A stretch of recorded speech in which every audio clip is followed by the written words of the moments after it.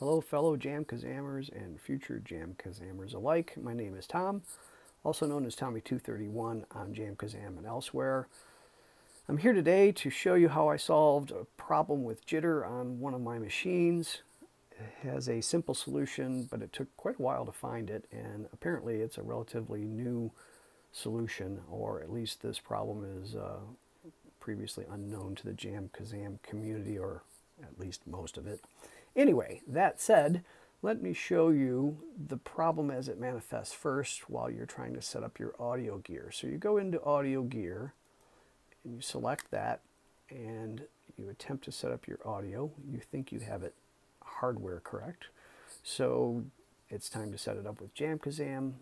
You select the new gear button and it'll suggest you watch a video, but this video won't show you what I'm about to show you, so let's not do that. It'll automatically check the gear, and once it's done so, it'll allow you to choose your gear, and in my case, it's Behringer USB Audio ASIO driver that I use. It'll immediately test that driver, and it finds the latency to be fine, but I know it's going to fail what is the rest of the test for reasons I'm about to show you. So let's watch that failure occur. There it is. We have to make sure at this point that your ASIO settings are correct, because this could be a cause for some problems. In my case, my ASIO driver has a default for system performance that's normal, and you'll want that to be high speed for this to work correctly. So that said, it suggests that I tweak my settings, and I can do that and get past the screen, but I'm otherwise kind of stuck here. So I tweak the settings, and I can drop the frame rate from the preferred 2.5 milliseconds down to 5 by using the moderate setting. If I do that, it may or may not pass. Sometimes it passes on this machine and sometimes it fails, and it passed in this particular case, so I can move on from here and get into what is the real change I need to make. So it's allowing me to move on to the next screen, so I do so, and when I do so, it gives me the opportunity to update the configuration, particularly the audio input ports. I switch that in my case from 1 to 2 so that it's stereo, and then I select my instrument if I haven't already and close the screen and move on to the next one, where it allows me to set up the microphone for chat. I use a microphone in my mixer, so I don't need a chat microphone. Most people don't seem to use chat microphones in my experience, but that's another subject. Moving on, I could play this, but it's going to be a garbled audio mess, and that's because of the jitter that I have in this machine. So close that and move on, and it'll automatically suggest I go into a test session. But if I do that, that test session will be an open session, so people can join you, and I know I'm not ready for that.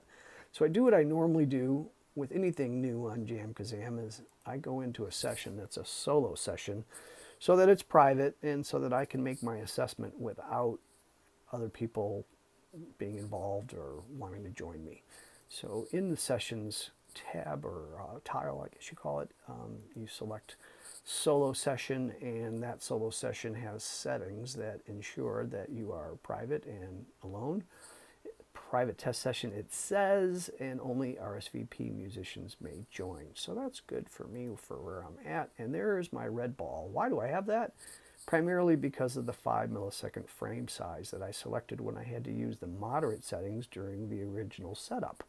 So let's fix that right away. Go into Manage, Audio Settings, Audio Boost Packet Rate Configuration, and there right in the middle of the screen is the 5 millisecond frame rate that caused the red ball. So I switched to the preferred 2.5 milliseconds, and as soon as I do that, I get a green ball on frame size, but now my jitter's all over the place. But I've changed the settings I wanted to change here, so I'll close this out, and then I'll sit here annoyed with my high input and output jitter. So what do we do about that? Right-click the Windows button, pick Settings, and go into System, Display Notifications, and Power. Go into Power and Sleep, and then there are additional settings available over here. You pick those additional settings. You'll see there are 2 plans that are selectable. I use the balance plan. You can use the high performance plan. And if you haven't changed any of the settings within that plan, it may automatically fix your problem for you by setting the parameter in question to the value that fixes it. As I'll show you here, change plan settings in balanced, changed advanced power settings, and here we go. Scroll down to processor power management and look at the setting called minimum processor state. Hey, mine's set to 5%. So can I fix that? Can't seem to fix that unless I go up here and say change the settings that are currently unavailable, at which point I can change this. So let's get these other screens out of the way and go back to JamKazam. So I still have my jitter problem, but notice what happens if I go up and say set this to 50%. All right, so as soon as I apply that, it's hard to see, but I notice that there is a subtle change in the jitter performance. I don't see as many 2 and 3 millisecond jitter numbers as I did before. There's one, but suffice to say, something changed. So let's go up to, say, 75%, and when I do that and apply that, it takes it a second to kick in, and that was one of the confusing parts about this, but it does some amazing things if you just give it that time to catch up. And wow, hey, there's a green ball. And wow, it's kind of staying that way. All right, so that's all good news. And when you read about what this parameter is, it is very safe to set it to 100, and that gives you a little extra headroom. So I usually leave it there. Now, that said, apply that, hit OK, get it out of your way, and enjoy what is now reasonable jitter. And that is basically what I wanted to show you here today. That solution may or may not work for you. I'm sure it's quite hardware dependent, and for that matter, it will probably increase your operating temperature of the machine. However, in my case, it didn't do that.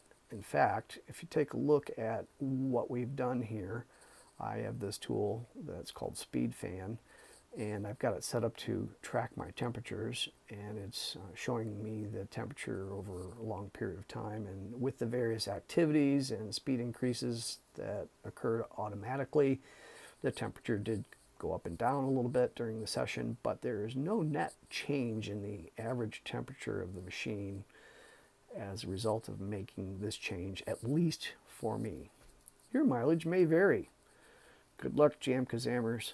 Hope it works for you.